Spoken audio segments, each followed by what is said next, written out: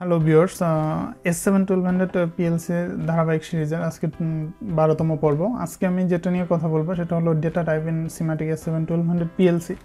কারণ আপনি যখন পিএলসিতে প্রোগ্রামিং করতে যাবেন তখন যদি আপনার ডেটা টাইপ সম্পর্কে ক্লিয়ার আইডিয়া না থাকে তাহলে আপনি প্রোগ্রামিং করবেন, বাট সেটা প্রপার কাজ নাও করতে পারে এবং সেটা ফাইন্ড আউট করা অনেক সময় ডিফিকাল্ট হয়ে যেতে পারে। যে কারণে ডেটা টাইপের ওপর ক্লিয়ার আইডিয়া আমাদের থাকাটা জরুরি। সো আমরা আজকে সেটা নিয়েই কথা বলবো। এখন শুরুতে যেটা আপনাকে জানতে হবে, basic data storage in PLC. যেমন আপনারা সবাই জানেন যে কম্পিউটার অথবা মাইক্রোপ্রসেসর যেটাই বলেন না কেন, কম্পিউটার বাইনারি বিট 0 এবং 1 এর বাইরে কিন্তু কোনো কিছু সে ট্রেস আউট করতে পারে না, তার মানে either true or false. So এই 0-1 এর কম্বিনেশনে আমাদের প্রোগ্রামিং এভরিথিং সব কিছু করা হচ্ছে। এখন আপনারা সবাই জানেন যে যদি আমরা বাইনারিকে 0 বলি অথবা আইদার 1কে বলি, তো সেক্ষেত্রে আমরা বুঝি যে একটা বিট, অনলি সিঙ্গেল বিট। আর সিঙ্গেল 8 বিটে হয় আপনার 1 বাইট। মানে এই যে ডেটা স্টোরেজগুলো 1 বাইট মানে আপনার যেটা বলা হচ্ছে যে 2 to the power 8, তার মানে আপনার 0 to 256 অর বলতে পারেন 0 to 255। সো এই যে ফ্যাক্টরগুলো এগুলো আপনাকে জানতে হবে। প্লাস আপনার ডাবল বাইট মানে 2 ওয়ার্ড মানে 16 বিট, 16 বিটে হলো আপনার 1 ওয়ার্ড। আর আপনার ডাবল ওয়ার্ড তার মানে আপনার 32 বিট, 32 বিটে হলো আপনার 1 ডাবল ওয়ার্ড। সো এখন যখন আপনি প্রোগ্রামিং করতে যাবেন, যেমন আপনি স্কেলিং করতে যাবেন, তখন ওইখানে আপনার মেমোরি নিয়ে কাজ করতে হবে, যেমন MW10 অথবা MW20। তখন যদি আপনি MW বলতে যে ডাবল ওয়ার্ড বোঝাচ্ছে, তার মানে 32 বিট, তার মানে আপনার কাছে অনেক বেশি জায়গা আছে, আপনি অনেক বেশি ডেটা স্টোর করতে পারবেন। সো সেই ইস্যুগুলো যদি না বুঝেন, অথবা সাপোজ আপনি MW4 নিলেন, তারপরে যে আপনাকে MW8 নিতে হবে, আদারওয়াইজ ডেটা ওভারল্যাপিং হবে, সেটাও যদি আপনি ক্লিয়ারলি না বুঝেন, সেক্ষেত্রে কিন্তু আপনি ক্লিয়ারলি প্রোগ্রামিং করতে পারবেন না, এরর দেখা দেবে। যে কারণে এটা জানাটা অনেক বেশি জরুরি।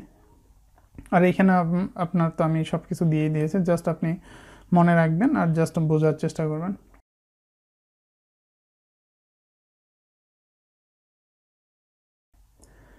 এখন এই টেবিলে আমরা যেটা দেখাবো যে ইউজুয়ালি যে টাইপসের ডেটাগুলো ইউজ হয় পিএলসি প্রোগ্রামিংয়ের ক্ষেত্রে অথবা নর্মাল প্রোগ্রামিংয়ের ক্ষেত্রে, এইখানে সবগুলো মেনশন করা আছে। যেমন বুলিয়ান, তারপর আছে আপনার byte, word, double word, character, integer, double integer, real আর লং রিয়েল। সো এইখানে বুলিয়ান বলতে আমরা যেটা বুঝি যে আইদার ট্রু অর ফলস, মানে 0 অথবা 1, আর এটার বিট সাইজ হলো 1 বিট। আর বাইট বলতে যেটা আমরা আগে বললাম 8 বিট, আর ওয়ার্ড বলতে 16, আর ডাবল ওয়ার্ড বলতে 32। এখন 8 বলতে যেটা বোঝাচ্ছে 0 to 255, অথবা যদি আমরা হেক্সাডেসিমালে বলি তাহলে 00 to FF। FF কেন? আপনারা জানেন যে F মানে হলো 15, তার মানে যদি আপনি বাইনারি 4টা বিট চিন্তা করেন, 0 1 2 3, তার মানে হলো 2 to the power 4, 2 to the 4 মানে 16 মানে 0 to 15। তো সেই ক্ষেত্রে আপনার এটা হেক্সাডেসিমালে হলো আপনার F। আর যে কারণে এখানে যখন 8 বিট হবে তখন মানে কি আপনার 4টা 1, তো সেই ক্ষেত্রে আপনার ডাবল F। সো যে কারণে এখানে হেক্সাডেসিমাল ডাবল F। আর যদি ওয়ার্ডে চিন্তা করেন তার মানে 2 to the power 16, তার মানে এই নাম্বারটা। আর যদি আপনি হেক্সাতে কল্পনা করেন, জাস্ট এইখানে 4, তার মানে আপনার 4টা 4 আসবে, 4টা F আসবে। ঠিক ডাবল ওয়ার্ডে যখন যাবেন তখন হলো আপনার 32, মানে 2 to the power 32। R character হলো আপনার 8 বিট, ইন্টেজার হলো আপনার 16 বিট, আর ডাবল ইন্টেজার যেটা সেটা হলো 32 বিট, আর রিয়েল 32, আর লং রিয়েল হলো 64 বিট। এখন ডিপেন্ড করবে যে আপনি যে ডেটাগুলো নিয়ে কাজ করতেছেন আপনার কতটুকু মেমোরি স্পেস দরকার, সেই অনুসারে আপনার এই ডেটা টাইপগুলো আপনার চুজ করতে হবে। এখন আপনি আইদার ইন্টেজার নেবেন না ডাবল ইন্টেজার নেবেন। যদি আপনার ইন্টেজার নিয়ে কাজ হয়ে যায় সেক্ষেত্রে তো আপনার অনেক বেশি মেমোরি দরকার নেই, ডাবল ইন্টেজার ইউজ করার দরকার নেই। আবার ধরেন আপনার ফ্লোটিং টাইপ দরকার, মানে দশমিকের পর সামথিং, এই টাইপের আউটপুট আপনার আসবে। যেমন আপনি যদি আমার আগের ভিডিওটা দেখেন, ওইখানে যখন আমরা স্কেলিং করছি ওইখানে কিন্তু আমরা দুইটাই রিয়েল নিছি, কারণ আমার আউটপুট মানে মাস্ট আমার আউটপুট হবে ফ্লোটিং পয়েন্ট ভ্যালু, মানে দশমিকের পর something 1 point something 2 point something. So সেক্ষেত্রে কিন্তু আপনার অবশ্যই ডেটা টাইপটা রিয়েল হতে হবে। এখন দেখা গেল আপনি ফ্লোটিং পয়েন্ট ডাটা নিয়ে কাজ করবেন, কিন্তু আপনি নিচ্ছেন ইন্টিজার, সেক্ষেত্রে কিন্তু সে ইন্টিজারই শো করবে, মানে আপনার জাস্ট আপনার কোনো ফ্র্যাকশন দেখাবে না, একদম ইন্টিজার ভ্যালু দেখাবে। মানে আপনার সাপোজ 2.49, সেক্ষেত্রে কিন্তু দেখাবে 2, অথবা 2.89, সেক্ষেত্রে দেখাবে 3।